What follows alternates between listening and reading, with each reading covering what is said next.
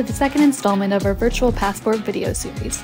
Today, you'll hear from one of the top organizations in China that has been instrumental in protecting national wildlife through tireless legal work, China Biodiversity, Conservation and Green Development Foundation.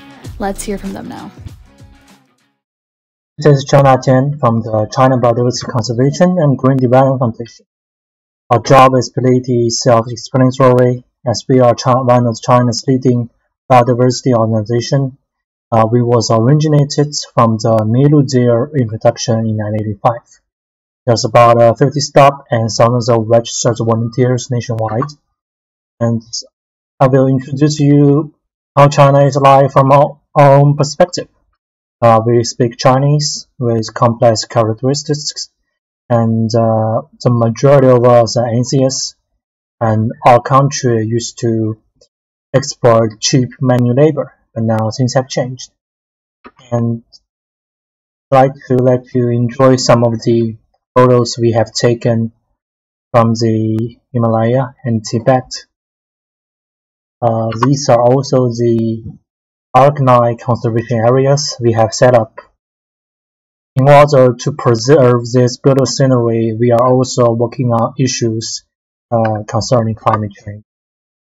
So we have proposed that each and every one of us has equal rights to carbon, which is a reflection of most things we have done about public participation.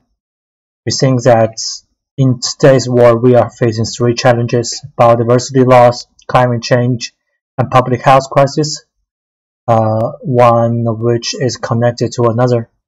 For example, if we are facing the problem of losing habitat, then we will face greater risk on zoonotic diseases.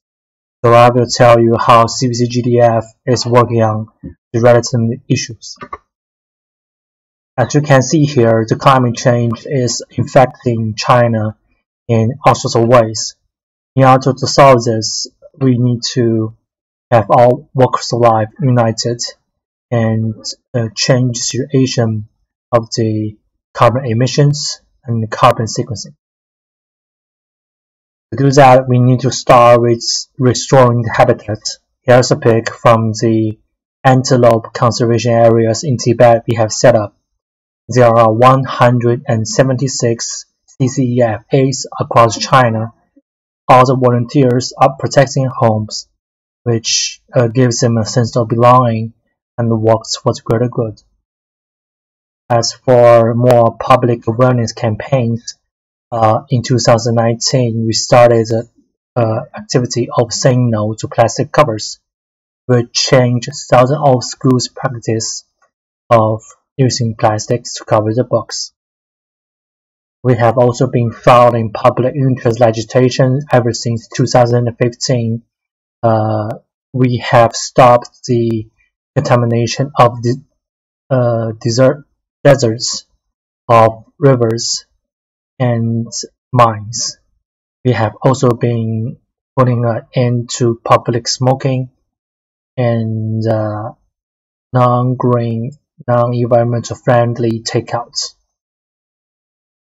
And finally, we have been doing science popularity campaigns across the countries, raising awareness of both the youth and the children. We think we need to start with people to solve the grand problems. So if you are interested, please contact us, and we wish the meeting goes the very best. Thank you. Thank you for watching the virtual passport video for CBCGDF. To commemorate your symbolic travel to China, here is a stamp to add to your virtual passport. Stay sustainable.